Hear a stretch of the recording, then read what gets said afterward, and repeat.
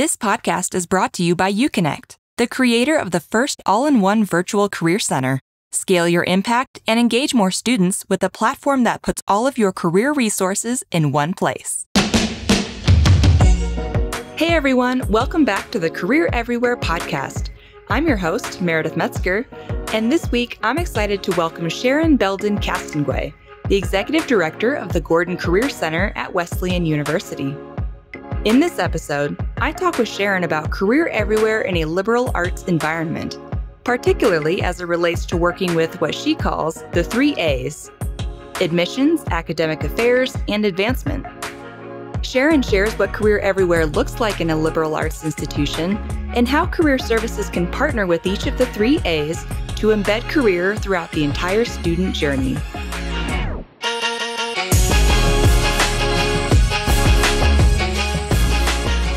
Thanks for being here, Sharon. Thank you for having me. Yeah, I'm really excited to talk to you today about career everywhere in a liberal arts environment, particularly as it relates to working with, as you called it, the 3 A's, so admissions, academic affairs, and advancement.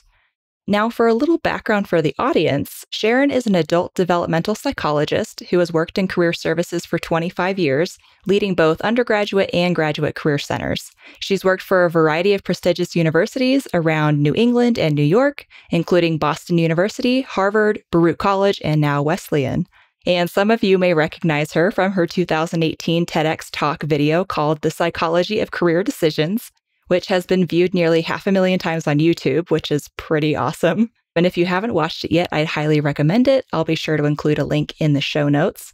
And another fun fact about Sharon is that she once got to interview Mark Cuban about the value of a liberal arts education. So long story short, Sharon is an incredible leader and just an absolute force in the field of career services. And I feel so fortunate and excited to have her on the show today to talk about career everywhere in a liberal arts environment.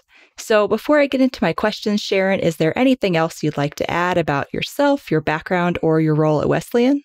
Sure. Thank you. I am a proud liberal arts college alumna myself. I graduated from Smith. Though, as you indicated, I worked before coming to Wesleyan solely in big universities, mainly with graduate and professional school populations for many years.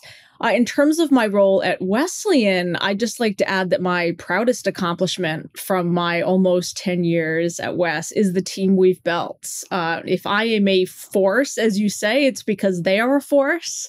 Incredible work to prepare our students for what is ahead of them. And of course, building the necessary relationships around campus that make that happen. I pat myself on the back every day for hiring and retaining such great people. Their great work is seen in our numbers. We typically have about 90% of students engaging with us on Handshake, and about the same percent of students use our office before they graduate. And that's all students across demographic groups, major departments, however you want to slice it. Wow. You said 90%? Mm-hmm. That's incredible. Wow. Yeah, definitely a testament to you and your team. Thank you for sharing that. To kind of kick us off, I'd like to ask you a question I've been asking all of our guests so far on this podcast, and that's, what does career everywhere mean to you? You know, to me, the term refers to the relationships that we develop all over campus to make sure all of our partners, all our constituents understand the value that we provide in the Career Center, while at the same time feel excited and not nervous when students seek their guidance about career decision making. So for us, it's a both and. We want faculty and staff to be comfortable having these conversations while also asking, hey, have you been to the Career Center lately? Both those things are important because even if students are having these career conversations everywhere, students should see us as a safe space where they can have conversations that they might be uncomfortable having with someone who hasn't taken a vow of confidentiality. All of the conversations that happen within the Career Center are confidential. They are behind closed doors. I always laugh that we buy Kleenex by the case, because, students bring so many experiences and identities to the table when they discuss their futures. And it's our job to help them uncover how that might be playing out, maybe without even their awareness. And sometimes when you're having those conversations with somebody who you know can't share that information, you can go a little deeper. At the same time, you want to get a lot of different opinions. You want to have a lot of different people's ear around campus about what that future could look like. So it really is a both and, not an either or. Okay. I love that. And I think that's a perfect segue into our topic today, which involves working with a lot of different groups to make sure that everybody can have those career conversations with students if called upon. So on that note, let's talk about career everywhere in a liberal arts environment, especially using those 3 A's: admissions, academic affairs, and advancement.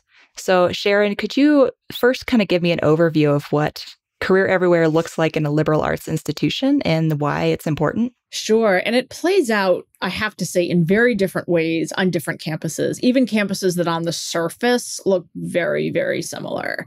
I recently finished a term as the president of the Liberal Arts Career Network, which is a 40-school consortium. And in that group, we benchmark everything we do against one another so that we're all aware of best practices and trends among our peers. But I'd say the common denominator is that we all attract students who want to be broadly educated. They see the value of studying subjects that might not on the surface seem directly relevant to career outcomes. That's true even among students who might be choosing a more quote unquote practical major like computer science. They don't want to just take computer science. They want to take computer science and Korean dance and medieval poetry and government. But comp sci aside, many of our students only have a vague idea of the utility of their majors. And I think that's led to this public notion that broadly educated, liberally educated students aren't actually prepared for anything after graduation. And we argue the opposite, which is that in a world where jobs are disappearing and being invented every day, students are best served with a curriculum that teaches them how to think analytically, creatively, and more importantly, just how to learn new things quickly. Learning how to learn is the number one skill you can learn right now. So to answer your question, on a liberal arts campus, career everywhere means that the community is helping students make sense of what they're learning. Inside the classroom, outside the classroom, within their major, outside their major, helping them connect the dots so that students are coming out with a coherent narrative about why they chose the course of study they did, why they chose to do all of the other things that they did. The Korean dance class, the medieval poetry class, why they played intramural lacrosse, why they were involved in activism, while they were volunteering in their community. And thinking about how are they putting all of that together in a way that is meaningful to them. Here you got me kind of reflecting on my college experience. I was a journalism major, but I did other things, of course, including marching band and pep band. And I learned a lot of leadership skills and things like that that I still use to this day. It all plays into it. It all plays into it. That's right. Do you offer labor market data to your students and other on-campus stakeholders? Having access to top hiring companies, skill and education requirements, salaries, and more can be a critical tool in career exploration and advancement. That's why UConnect is offering a free trial of our Labor Market Insights module, powered with data from our partners at Lightcast, a leading labor market data company. To learn more, visit gouconnect.com/LMI. That's L as in labor, M as in market, and I as in insights. Start your free trial today. So now I want to dig into the 3 A's that you mentioned. So that's, again, admissions, academic affairs, and advancement. So in your mind, what role do each of those groups play in implementing Career Everywhere in a liberal arts environment? Yeah, so let's start with admission, because I think particularly among schools with high selectivity, there was a time where we weren't part of the conversation at all. A lot of the students we attracted came from families who had liberal arts educations, within their ranks, and they'd done just fine. They didn't need the Career Center to convince them to apply. This was the kind of school they were going to apply to anyway. But as our campuses, all of our campuses have diversified, it is incumbent upon us to make sure that families who aren't familiar with our educational model not only understand what it means academically, but are assured that their child won't be living in their basement playing video games 6 months after graduation, right? That's like the common trope. Yeah. That they will, in fact, be prepared to get into medical school, law school, business school, PhD programs, to go directly to work, that really whatever they want to do, we are preparing them for the future. So for the admission office, it's become far more common for them to be coming to us and to helping to collaborate on that messaging. If I look at how many events a year I did with admission a decade ago versus how many I do now, it's like night and day. And it's different for academic affairs. And I think that's an area that looks really different across different campuses. At Wesleyan, we're part of academic affairs. But this is one of those models that plays out differently is the reporting structure. There are institutions where the career office might be part of enrollment management. There are campuses where it might be part of advancement. At Wesleyan, we're part of academic affairs, but that's only been true since 2020. And it doesn't mean we're part of the academic curriculum. I report to the provost, but we're fully separate from the academic curriculum. Students are in no way required to use our office. They are in no way required to complete an internship. They're not required to work on campus. They're really not required to do any of those typical, levers that people pull to try to get students engaged in their career conversations. So for us, that makes career everywhere and the philosophy behind it even more important, because we need to make sure that students are aware of us and what we have to offer them. And part of that starts with the work we're doing for admission. Like if you ask me, from a mercenary standpoint, what kind of skin in the game do you have working with admission? I want to convince the students while they're still perspectives that they should be using the career office. So, it's not just admission coming to me and saying, hey, we need you to be working with us to make sure that these families are really comfortable paying 80 plus grand a year to send their students to Wesleyan. It's about me saying, okay, I'm talking to institutional research and we're picking apart our data on engagement and on outcomes and on student satisfaction. And they're telling us the students who start using the office in their first or second year are much more satisfied with their experience with the Career Center. And I look at that and I think, well, okay, I don't have an art type of environment where there's not a lot of requirements put on students. They're not required to go to orientation. They're not required to do much of anything outside what's necessary as part of their major. That's just the culture of our campus. And that means we have to think really strategically about how we're attracting students and getting them in. So for me, working with the admission office is part of our overall marketing strategy of getting students aware of us early and often. Of course, the next step of that then becomes working with everyone they come in contact with once they get to campus.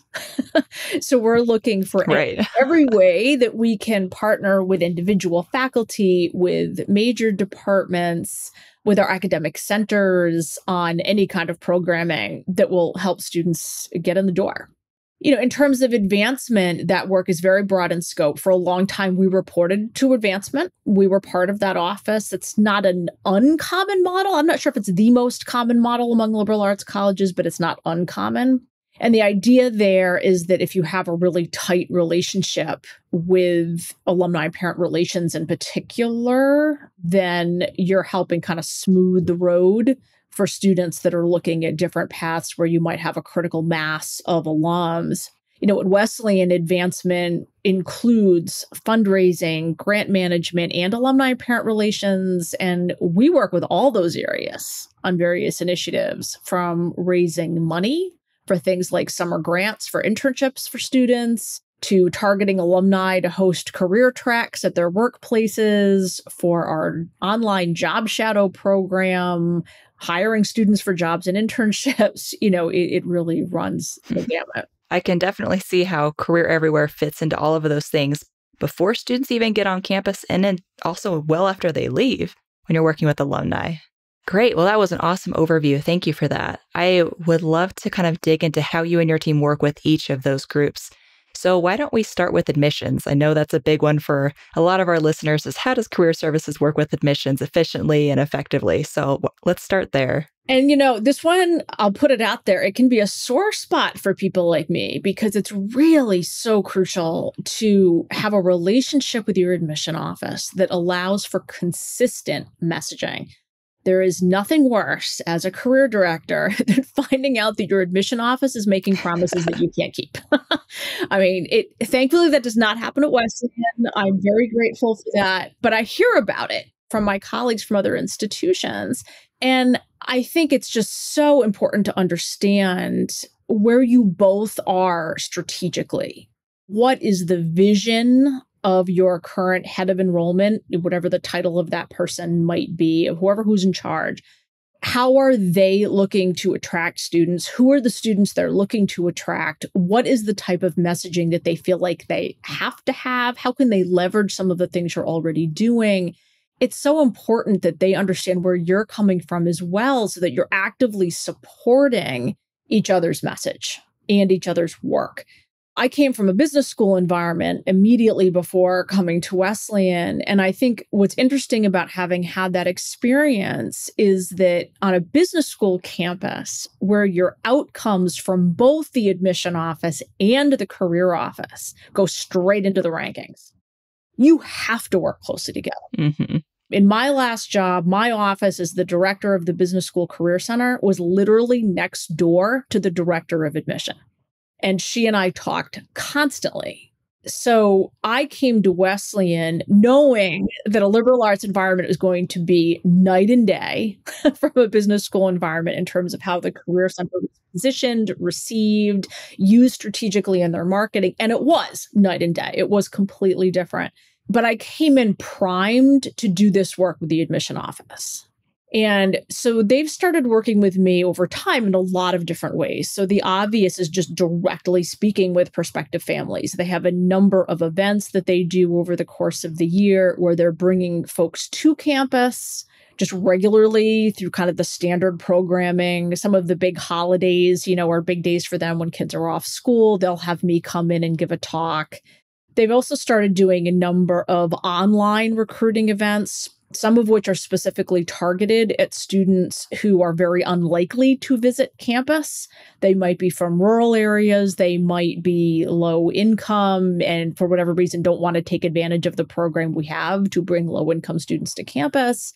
There's a lot of reasons why they might be asking me to come in and talk to a lot of these different groups and different modalities. And sometimes it's just me talking about the Career Center and what we offer and outcomes and how students do internships and things along those lines. Sometimes I'm serving on a panel with the, say, director of our resource center, or one of our class deans, or other people around campus that are providing those necessary services. But one of the things that I think is really important about the messaging in those events is that we are incredibly transparent about our outcomes and invite them to ask any question they have if they have concerns. We put our outcomes on our website. We follow the NACE standards for reporting. And we really, really encourage that conversation. I don't shy away from that conversation. I'm talking about all the wonderful work that we do and putting a rosy glow on it, but then I'm slapping up pie charts and numbers. And because it's usually, a parent who's an engineer or something, that has the biggest questions and they like to see the analytics, they like to see the data. And I want to be able to meet those families, where they are as well. We also started working with admission actually even deeper. Just within the last couple of years, we were asked to take on campus employment. So we now, out of the Career Center, we administer, is a better way of putting it, campus employment. So all the students that are on work study funding, which is the tie to the admission office, because that gets really run by the financial aid office, but is inclusive of the students who are not on federal work study, who are also working on campus. So that might be students who are on institutional aid, international students. Like there's other groups, in other words, that aren't technically work study, but about 2/3 of our students end up working on campus at some point. So it's actually a huge population, but it also gives us sort of one more tie to the admission office since they do, administer the financial aid portion of that. And it's resulted in both myself and some of the folks in my office who work on the campus employment side getting to join some of their working groups and things like that. So it's really looking for all of those ways to be tightening that relationship with admission. So it sounds like there's kind of two main things that you do to partner with admissions. So you collaborate with them on events, you speak at a lot of their events and visitation, things like that. And then you also work with them on campus employment, which I think is the first time I've heard of that arrangement. That's really neat. Yeah. And I mean, it's not directly linked to admission so much as financial aid, but for us, financial aid lives within the same office. So in terms of on a small campus, it's all the same people. Think of it as a big Venn diagram of, folks that are working together on different initiatives. Right. And that's another group that's very, very important to prospective students. Absolutely. And current students too. Yeah. I would love to hear a little bit more about what you talk about in these presentations with parents, with prospective students. You mentioned that you kind of talk about what the Career Center can offer, but could you just give us a little more detail on, what you're talking about in those events? Well, absolutely, because I think that there's this misconception, particularly on the part of parents who might have gone to colleges that had career offices back in the 30 years ago or whatever, and they have this image in their head of like this little office on the outskirts of campus where there was some nice person in there that helped them update their resume and show them what kind of paper to print it out on before they started sending it out. These sort of kind of old-fashioned views of what we do. And to really talk about, we're encouraging students to start coming into the Career Center starting from their first year. And it's not because we expect them to know what they want to do for the rest of their lives. It's actually the opposite. We want students to come in lost and confused because we know that most of our students did not start college with a specific career goal in mind. And that those who did, and I'm thinking particularly of the large number of pre-meds that we have coming in. I have this kind of running joke where so many of our students are pre-med either because both their parents are doctors or they've never had a doctor in the family. But, either way, if they did well in science in second grade, like somebody said to them they should be a doctor and that's never gotten out of their head because they've gotten such a positive response from every adult in their life ever since.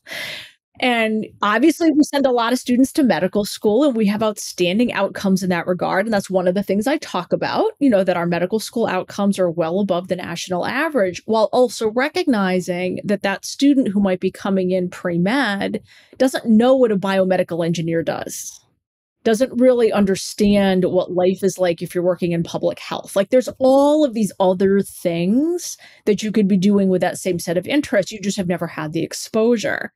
So what I talk about is what we're trying to do with students is to kind of force them to question some of those assumptions they came in with, push them a little bit on how they've reached those decisions, not to dissuade them, not to talk them out of taking organic chemistry, right? But to encourage them, okay, well, this is the set of interests that you have, and this is how you've arrived at them. You should consider going on this career track that we have coming up at a local hospital, where you can actually go in and meet some physicians and understand what that life really looks like, and not from a patient viewpoint, right? That what that looks like as a professional. Hopefully. Right. So each of our career advisors is responsible for doing career tracks every year that are aligned with their advising areas. And the idea is to help broaden the student's perspective of what they could be doing, not just with a major, because we really try to avoid that language. We don't care what a student majors in. Even if they're going to medical school, we don't care what they major in. But if this is your set of interests, we're going to push you a little bit on those interests and try to get you to maybe look at some concentric circles outside that interest that you're stating for us. Where, of course, I always say that most of our students are undecided. So then the conversation goes more towards what have you ruled out and why? When you're looking at our course catalog, what are you most attracted to and why? And really helping them kind of land on what are some things I might want to explore further. So when I'm talking about this into a room full of parents and their students, and it does tend to skew more towards parents, I have to say, where I'm trying to reassure them is that there are ample resources for students to be coming in right at the beginning so that they can take some time, they've got some runway to really think about what are my interests. And if I land on something that I think I might want to explore further, say in a summer internship, what are all of the things that I need to do to prepare myself to do that? And that they'll have that support, and that we have ways of students to be getting that support early and often, whether that's a nervous first-year student coming in for the first time, meeting with one of our student peer career advisors, or whether it's the roommate of that student who's kind of unsure, who's like, I'm going to law school. I've been wanting to go to law school since I was 8 years old. They immediately schedule an appointment with our law advisor and immediately want to sign up for the trek to a law firm in New York, this kind of thing. And meeting every student where they are, but forcing all of them to really think about, where am I? Where do I want to be, and making sure they feel supported, and not just up until graduation, but even after graduation, because we serve alumni and so do a lot of our peer schools. I imagine that's very comforting for prospective students and parents to hear that. Indeed. Yes. Admission loves it when we say that. And it's true. It's not I can imagine. Right. Yeah, I can imagine, because it's intimidating when you're considering colleges. When you first start, you sometimes, I fall into the camp if I thought I knew what I wanted to do. I was an English major. I wanted to be a book publisher in New York City. Yep. Like that was it for me. And after a year of English classes, I kind of realized I didn't care for the way the classes were structured. I didn't want to find the symbolism in the blue curtains. Right. I didn't care. I discovered what I really enjoyed was the stories and the storytelling. And so that's what eventually led me to journalism. I was like, where can I still talk to people, hear stories, tell stories, do a bunch of reading, interviewing? Right. Probably would have gotten there faster if I had gone to the Career Center. That's why it's not only why we try to have those conversations, but why we try to engage a lot of people in those conversations, as well. And what I'm trying to avoid, and if I'm talking to anyone who's maybe a little uncertain about these conversations, like, well, if a student is on a clear path, why would you want to talk them out of it? Going to your publishing example, I remember talking to an alum. This goes back a number of years ago now, but this was an English major who had landed at the plum publishing job at the top publishing firm. It was the job that everybody wanted, and the job she felt like she was supposed to have. And she was miserable, and she couldn't figure out why she was miserable. And that is why we serve alumni, because we know for some students, that's what happens. But at the same time, that's not necessarily a bad thing. One of the other messages that we're trying to send is that it's not necessarily a bad thing to not have a 5-year goal. If you're not going to medical school, you probably shouldn't have a 5-year goal, and only because medical school lasts so long. I'm going to graduate from medical school, right? But if you're going out, especially going right into the work world in virtually any career area, it's not going to be linear. If you look at the statistics now on people who are traditionally aged students who are graduating, they're going to have so many jobs. They're going to have so many careers with so many different employers. It's really about, am I going to learn something that I want to learn from this thing that I'm going to do? Am I going to meet people that are going to broaden my professional network? Because that is going to be crucially important. Is it going to add value to my resume? And I tell seniors, if you can say yes to all 3 of those things, probably not a bad decision, but it's not going to be a permanent decision. I love that so much, because I posted about this on LinkedIn a few times. I've never had a 5-year career plan. I still don't. Right. What I do is I have my kind of core values. So if I am ever evaluating an opportunity, I'm like, well, does it have good storytelling opportunities?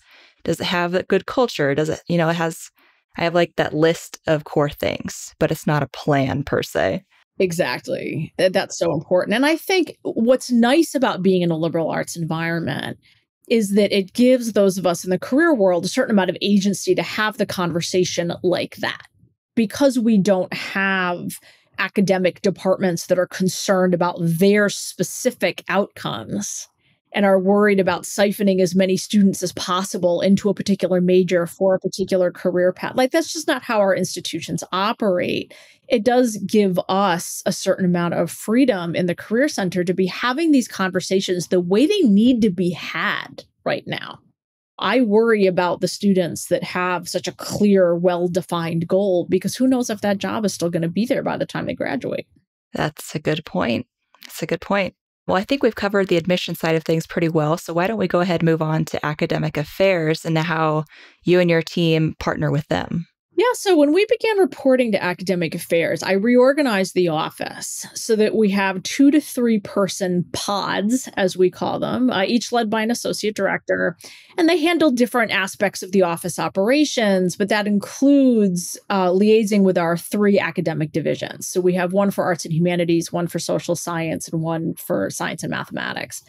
And then we also have a pod in the office that administers our campus employment program, employer relations, alumni, operations. Like, we have all of these different groups. And this organizational structure, it makes it clear who is responsible for building new and maintaining existing relationships with faculty. So this work overlaps with that partnership with advancement, since on a campus as small as ours, alumni are intimately involved with everything, from career-related program to recruiting. And that feeds into some of the work that we're doing with academic partners as well. Because, so for instance, someone from the theater department reaches out and they're interested in doing a panel discussion of their alumni.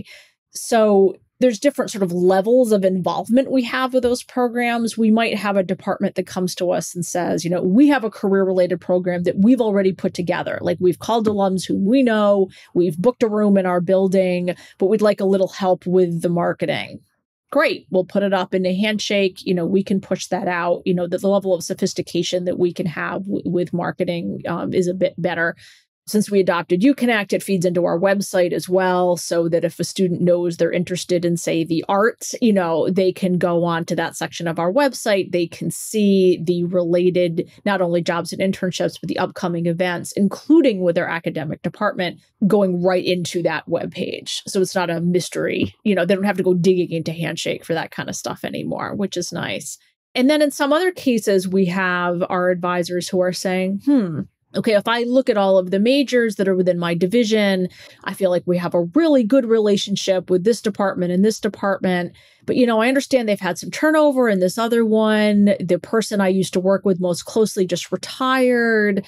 They're doing an open house for prospective majors next week. I'm going to go. I'm going to network with the faculty. I'm going to try to build some new relationships. So the idea is that everyone in the office knows these are the academic departments, these are the centers, these are the staff offices, the athletic teams, like everything that I personally am responsible for, or that my pod is responsible for. And we're going to be going back and forth between us to make sure that not like every semester you're going to hit every academic department, but thinking about where have we had successful collaborations that we can build upon, where have we never had a collaboration and maybe we should start. Can we use some of those success stories in some of the departments over here to be building relationships over there? I think one thing that's great about Wesleyan is that we are pretty interdisciplinary for our type of institution. We have a number of interdisciplinary majors, and that helps these pods as well, sort of thinking about where are all those crossovers and where can they be working with faculty. Another thing that is interesting about our campus is that a very large percentage of our students double major, or they major in minor, or they're adding a certificate program. And when they're doing this, they're not always doing it in ways where they're really closely aligned. We'll have a student who comes in and sits down and you'll say, okay, well, you're a junior. What are you majoring in? Oh, well, art history and biology. That's not uncommon at Wesleyan. That no one even blinks at a combination because that's just kind of part and parcel with being as broadly educated as our students are interested in being. And it's also not uncommon for the student not to want to actively use either of those majors after graduation. They might be interested in something else entirely, and that's fine too. So it makes it a really dynamic environment, both working ourselves with the students, but also working with the faculty. because they know as well as we do that there may or may not be a correlation between the major itself and the outcome. Not everybody in the English department is going to go work in publishing or become an English professor. They're going to do other things, and we need to be prepared to help the students figure out what that's going to be. I imagine that the kind of pod concept that you were talking about, so correct me if I'm wrong, but it's a pod for each kind of academic department? For each division. So arts and arts and humanities departments are under one division. All of our social science departments, so government, economics, social study, like they fall under another division. And then like, chemistry, physics, biology, math, computer science, they fall under another division. So we have pods for each of the divisions. Okay. But our advising is more aligned with industry. Okay. I was thinking, I imagine it's nice with the pod setup that you can really build more long-term, in-depth relationships with the division that you're working with, and they get used to working with the same people in career services. Yes, no, exactly. And each of our divisions has a divisional dean who is a faculty member. It's one of those sort of rotating positions where, every few years there's somebody that's kind of pulled from the faculty to become a divisional dean. And it's really building relationships with the divisional deans as well, and making sure that they're then telling the departments, oh, hey, have you thought about partnering with a career center? That's that career everywhere concept. Career everywhere. That's right. That's right. All right. I'd like to move on to advancement now. So how are you and your team partnering with them? Yeah. And it's, as I said, our advancement office, they cover a lot of ground. So there's a lot of different ways in which we do that. I would say that if I think about all of our peer schools as well, more broadly than Wesleyan, because for us, it goes into the Wayback Machine a bit. A big way that a lot of us are partnering with advancement is on fundraising for new facilities. So I'll start there.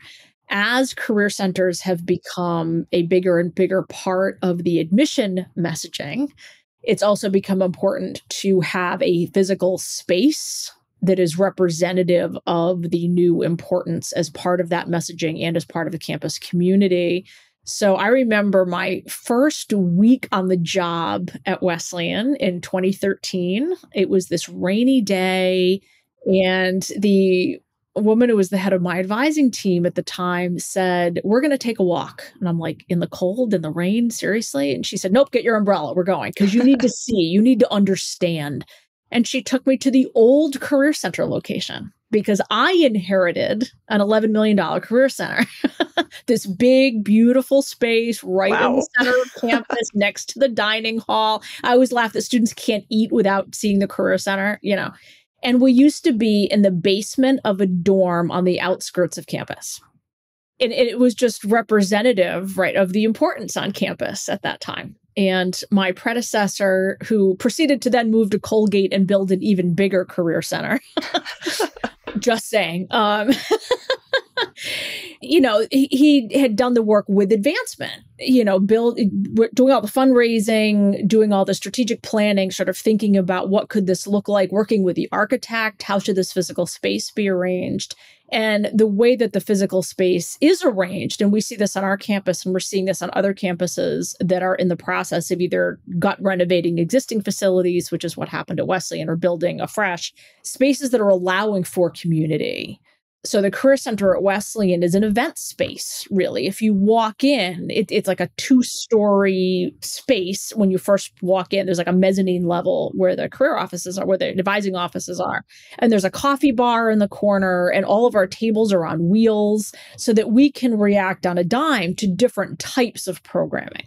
We can whip all the furniture out and get 100 people in for a reception, and then we can whip it all back in and just have road seating in front of a huge screen if we want to beam in an alumni panel of people all over the world talking about what it's like to get a Fulbright or to work in the Foreign Service or something like that, right? And then we can put them all back to just tables and with chairs around tables that's more of a study space. So we've actually become a really popular student study space. And we welcome that, because we want students to feel comfortable in the Career Center and not see it as a scary place. So if they're here, you can get free coffee in the Career Center, and you get a lot of natural light. That's a big draw. You have 2-story windows, so you have all this natural light and free caffeine and comfortable seating. So, we're Next to the trying dining hall. to the dining hall, right in the center of campus. The idea is you're trying to really pave the way to make it easy for students to be engaging with us, even if they're not quite ready to have a difficult conversation or even update their resume yet. But advancement was a huge part of that, going back to your original question. I would say the other big fundraising initiative that we've been actively involved in since even before my arrival, and that a lot of our peer campuses are as well, is in raising money for students to be able to be funded by the institution to take summer internships that might not be well funded. So when you're coming from a liberal arts campus, probably a disproportionate number of our students relative to, say, like a more technical university, they're interested in fields that don't pay their interns very well, if they pay them at all, legally or not. Mm-hmm. So we have a college of film at Wesleyan. We have a lot of students who go into film, the arts, theater. They're interested in nonprofit work. They're interested in social justice and activism. These are not things that are going to pay them enough money for the summer to live in New York or San Francisco or any other expensive city. So we have a grant program where students can apply for summer grants to be able to do those internships. And that does involve a very close collaboration with advancement because it involves constant, relentless fundraising. Another initiative that we started that I think was really, really important was we have a career development grant program where students who they just need a little bit of money. So I need to travel to get to an academic conference to present a poster, or I have an interview at a Wall Street bank and I have nothing to wear. They can come to us for up to $500 during their 4 years at Wesleyan, and they can split it up however they'd like. We track it on the back end to get things like an interview suit or a train ticket. Just those little expenses that for a high need student, someone who's on a full ride at Wesleyan, they're not going to be able to go buy an interview suit. So that's another big one with advance. Okay. So in terms of working more directly with alumni, I think it's partnering with them largely on programming. And what we've really moved to over the years is having a specific list of programs that really where the alum is going to engage depends on, well, for starters, just how famous they are, I guess is where I would start, because sometimes we'll have an alum who's a big enough name where we're like, we need to figure out a way of getting as many students as possible access to this person. Mm-hmm. So a good example is Thomas Kail, who was the Hamilton producer, worked with Lin-Manuel Miranda. They're both Wes alums. And Tommy Kail had agreed to do a fireside chat for us. So basically what that meant was we said, okay, webinar style, because we want as many students as possible to be able to jump into that conversation. He had actually spoken physically in the Career Center before. This was during COVID that he did the fireside chat. But then we thought, well, we don't want this to be like an all adult thing. So we talked to the theater department and we had them recommend a student to moderate the conversation and actually ask the questions. So for the students, it felt what a cool opportunity. Yeah, exactly. Right. For the students, I think who are watching, so even though they didn't get direct access, they got to see a fellow student moderate that conversation. So for the really kind of high level alums, and then that's typically a conversation with us in advancement about what is their level of engagement with some of these people who we know that the students really want to get at. That's a conversation and a negotiation for that type of event. For those that don't quite reach that threshold, but we might say, well, we're not going to get 200 students who might be interested in hearing this, but we're probably going to get 40, and we don't want to overwhelm the alum. We have basically different layers of programming for how many students we think is going to want to engage, up to and including one-on-one engagement. And we have different modalities that we do that as well. So we're working with advancement. I mean, part of it is people that we work with and know. So it could be folks who've worked with us on recruiting in the past. It could be our own former students, who have graduated and done really well and they're turning 30 and they want to give back, this kind of thing. But often it's a conversation with advancement about, okay, here's an industry where we're looking at building some capacity. We're putting an event together. Is there somebody you would recommend? Maybe someone who's become active in one of our professional networks, something along those lines. Gotcha. I'm curious, what advice do you have for other career services leaders in liberal arts institutions who want to better partner with admissions or academic affairs or advancement to implement career everywhere? Yeah, I would say look for your existing champions on campus and start there. It can be hard on campuses that stress academics for their own sake, for career staff to find people who are willing to talk up their mission and work, but they're out there.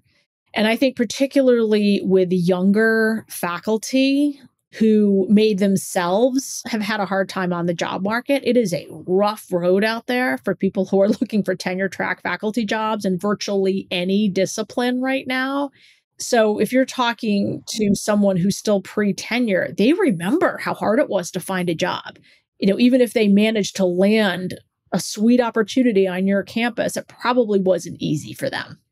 So chances are, if you have enough of these conversations and really build your network beyond the really vocal faculty, the ones who are standing up and railing at a faculty meeting kind of thing, because they've had tenure for 20 years. And, there can be some great champions there too. I'm not trying to throw them under the bus. I mean, some of our greatest partners at Wesleyan are longtime tenured faculty. But I think, if you're starting afresh, I wouldn't ignore the younger ones. You have to be careful how much you're asking them to do, because they're typically, if they're pre-tenure, really overwhelmed with their responsibilities for teaching, for research, knowing that tenure timeline is on the horizon there. You don't want to ask them to do much, but to ask to just refer students and to build the relationship over time, that's great.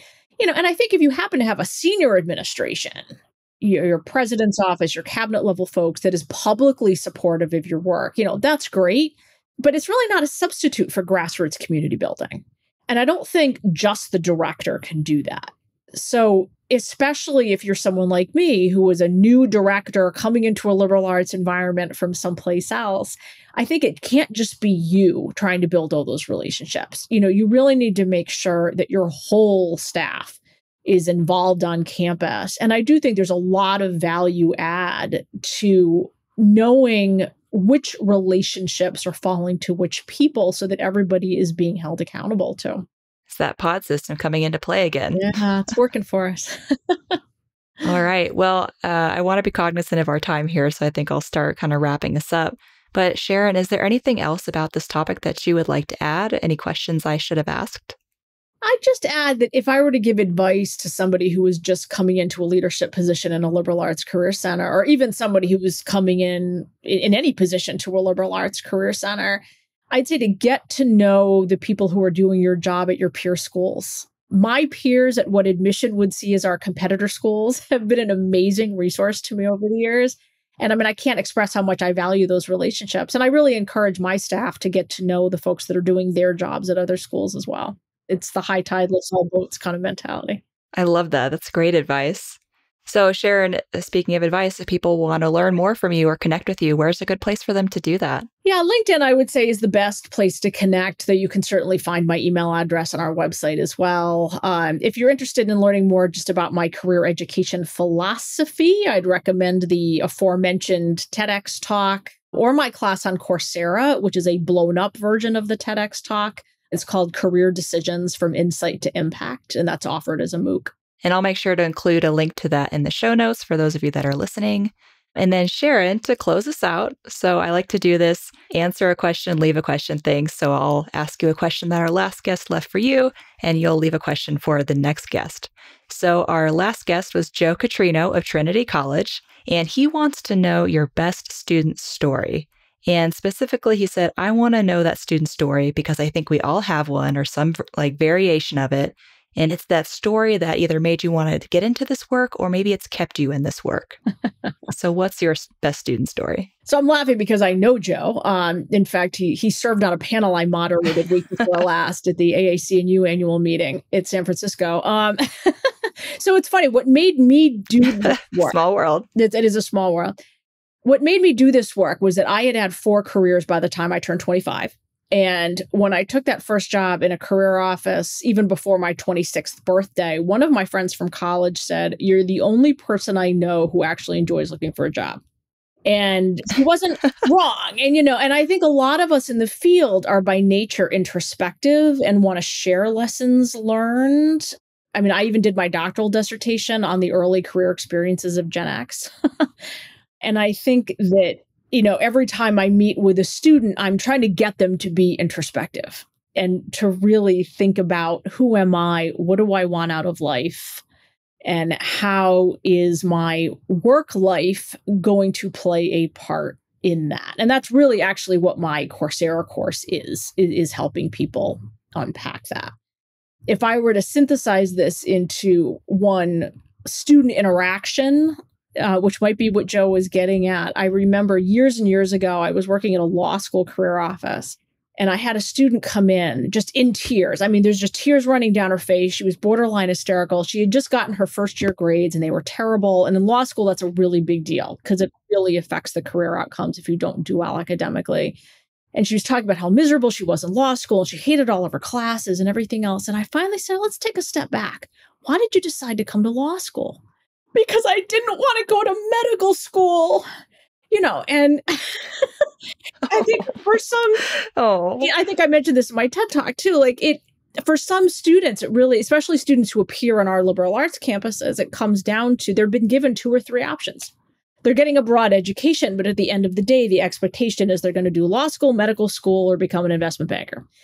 And, it's on us to help them broaden that. And that's what keeps me in it. Oh, I love that so much. I hope she went on to do amazing things. So do I. Well, Sharon, what question would you like to leave for the next guest? Ooh, so I'll ask what I think is a provocative question. So a trustee of your college decides to give you $5 million for the Career Center. How do you spend it? Ooh, I like that. All right. I'm excited to hear the answer to that one. So am I. Cool. Yeah, I'll be sure to share it with you. Great. Well, Sharon, thank you so much for coming on the podcast with me today and having this conversation. I think there's just so many golden nuggets throughout this talk, but I am really excited to see how our listeners and viewers respond. And I think they'll get a lot of actionable advice that they can immediately begin applying in their own career centers. So thank you very much again. Thank you for having me.